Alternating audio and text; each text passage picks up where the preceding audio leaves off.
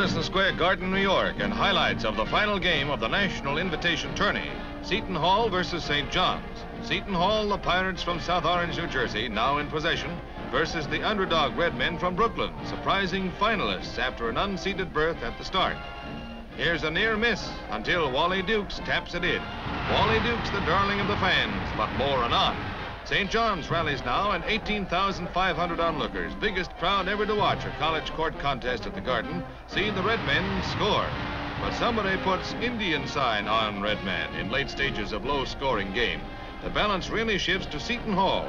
Coach Honey Russell's Cagers have little trouble racking up St. John's and winning their first National Invitation crown.